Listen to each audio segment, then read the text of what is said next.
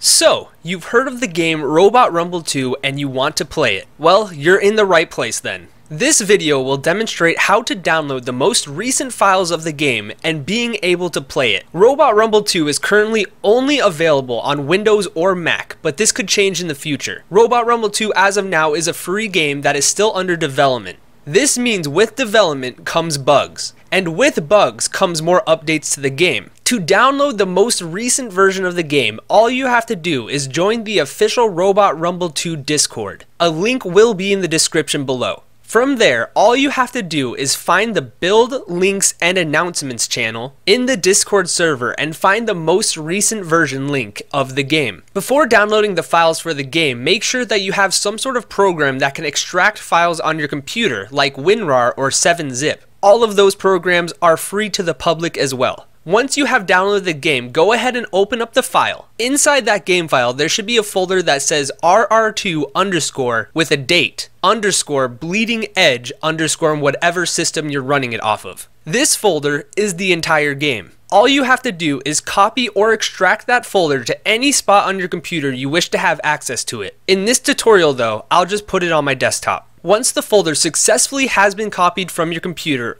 open up the game folder. Inside this folder, there's 5 different types of files that you can explore. However, if you just want to be able to play the game, double click on the Robot Rumble 2.0.exe file. If the game doesn't open up immediately, it may take a few minutes for it to open. Additionally, if you try to open up the game for the first time, there may be a pop-up window that asks for permission. All you need to do is hit allow. From there, the game should open up and it'll bring you to the main menu of Robot Rumble 2 and you are free to play the game how you wish. Keep in mind though, if you want to keep updating the game to a newer version, you just need to repeat all of these steps with the new files that are uploaded to the Discord channel. And also, if you have any questions, feel free to write them down in the comments section below and I'll do my best to answer them. Other than that though, thank you for watching this video and have a good one.